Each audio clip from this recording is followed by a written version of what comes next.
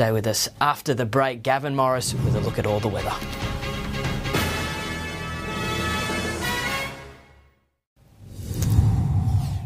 To the finance figures now, and the market closed higher. The All Ords up 35 points, and one Aussie dollar is buying 73.79 US cents.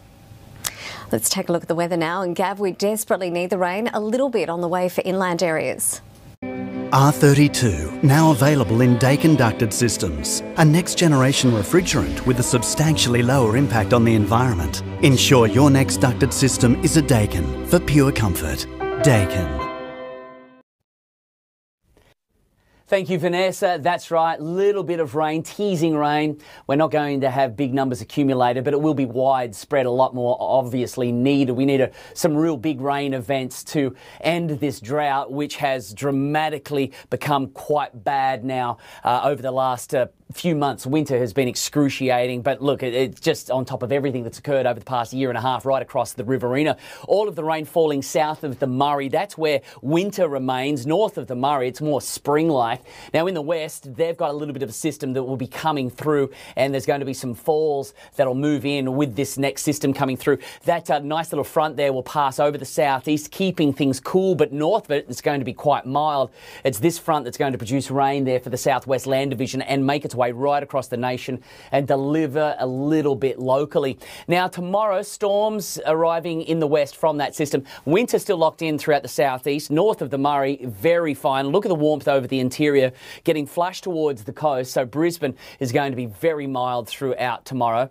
No chance of rain for us again. It's going to be another dry day. We've got a little bit of cloud there, I'd say. The chance of any drops from this are going to be very small, limited. Might see a little bit of virga from it, but generally speaking, nothing.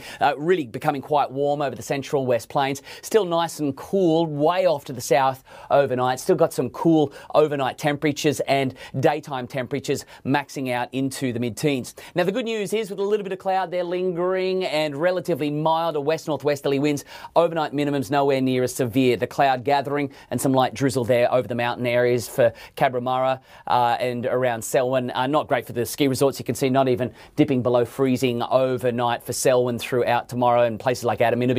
You're looking about 20 degrees tomorrow for Dubbo across the central West Plains after a freezing start. So clear, so calm overnight, allowing the cold air to drop. So you can see some negative figures there around Parkes to Forbes, Wellington, nice and cool there. And actually the cold air sinking down onto the flatlands. So a little bit of a temperature inversion means that it's actually going to be milder for the Blue Mountains overnight and up on the tablelands as well. Sun's going to be up at about 5 to 7 tomorrow, setting at 5:26. That fantastic moon phase continues, and it's a big week. We've got a lovely celestial event on the weekend with 5 planets lining up from east to west. So a nice little celestial event, but it's going to be shut down by this cloud cover from this little rain event that's moving through. Widespread falls, but all of the totals there each day, less than 10 millimetres. It's not going to be a big one, but at least we've got some drops in the forecast for the tablelands. Small numbers as well, affecting the weekend, keeping daytime temperatures down, but overnight minimums are going to be really quite mild with that cloud cover locking in a little bit of warmth. Some very small totals on the way for the central west flatlands as well. So the plains picking up a little something at the end. Gav, thank you. And that's 9 News for this Tuesday. I'm Vanessa. Enjoy your evening. Good night.